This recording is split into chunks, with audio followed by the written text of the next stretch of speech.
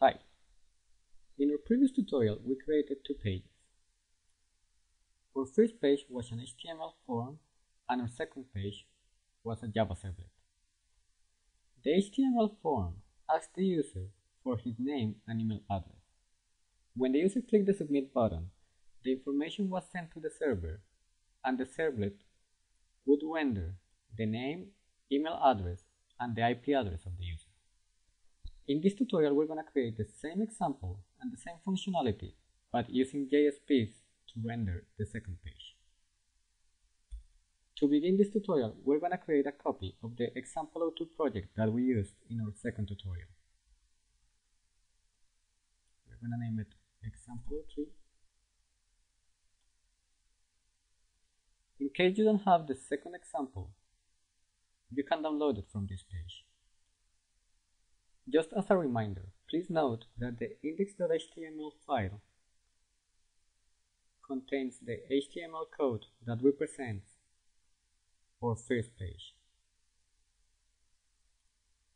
and the servlet example class represents the HTTP servlet that creates the second page.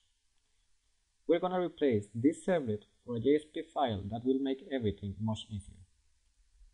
In the JSP file, the process of writing the output to the user will be much easier than with the HTTP servlets. So let's create example. To begin, we're going to create a new file inside the web content folder. We're going to right click, create new, folder, web and JSP file. We're going to type a name for it. In this case, I'm going to type result.jsp. We're going to click finish. As you can see, the IDE creates the default content for the JSP file. In our case, remember that we want to print the name, email, and IP address from the client. In our servlet example, we got the name from the request object that was given to us. You just have to remember that when you are using JSP files, you have several objects that are available to you. This includes the request and the response object. So let's create the JSP file for our tutorial. We are just going to copy the HTML code into the JSP file. We're going to put the title,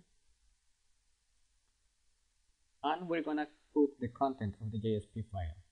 Remember that from our previous tutorial, we printed the name, email address, and IP address of the client. I'm going to put your name is, your email is, and your IP address is. Okay? In order to access the values that are available in the request object, we can do it in several ways. In this tutorial, I'm going to show you two different ways to do it.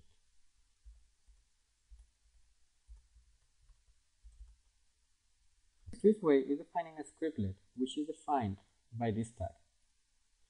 All the code that is inside these tags is going to be treated as Java code. In our case, I'm going to create a string variable, and we are going to assign it the request parameter called username. Remember that we use the parameter username because in our index.html form, we are sending the value with the name username.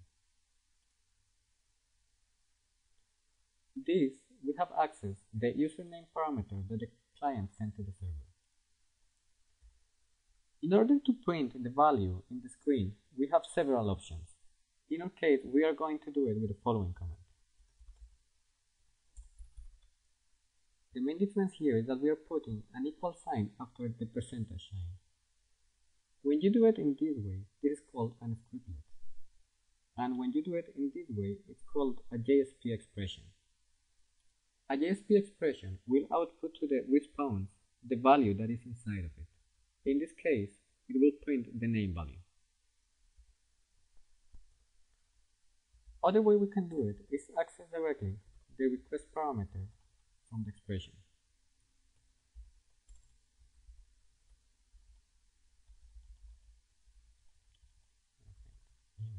have printed both the name and the email address of the user.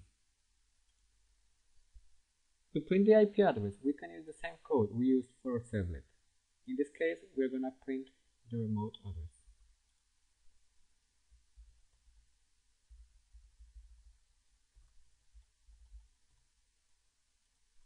We're going to put some breaklines just to decorate the result. After we have printed the name, email, and the IP address of the user, we are done with our JSP. The time that takes to create the JSP file is much less than creating the servlet. Now we have to change the index.html file so that the information is not sent to the servlet, but instead it's sent to the JSP file we just created. To do that, in the action attribute, we're going to change the servlet1 value for result.jsp. One additional advantage of using JSP files instead of using servlets is that you no longer need to define the XML configuration that was required. This means that we can delete the servlet and servlet mapping configurations that we had for previous tutorial in the web.xml file. Additionally, I'm going to replace the display name for the web application.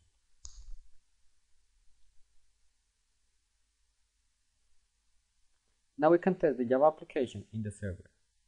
Remember that you need to add the project to the server so that it runs in the Tomcat. I have just added the application. As you can see, the project appears now, and I click the debug button.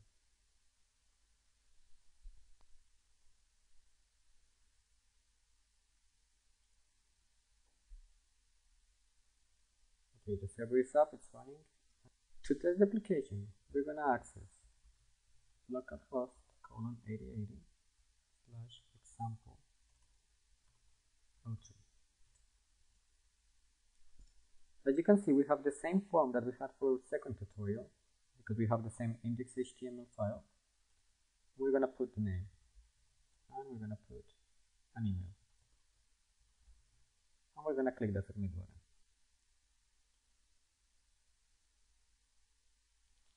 You can check that now we're in the result.jsp file and that the values that were sent from the client were printed. In this case, I typed Camilo and I typed an email address. Also, the IP address now appears in the bottom using the JSP file. I hope it has been useful. As you can see, we're starting to get into technologies that will allow you to make the development of web applications much easier.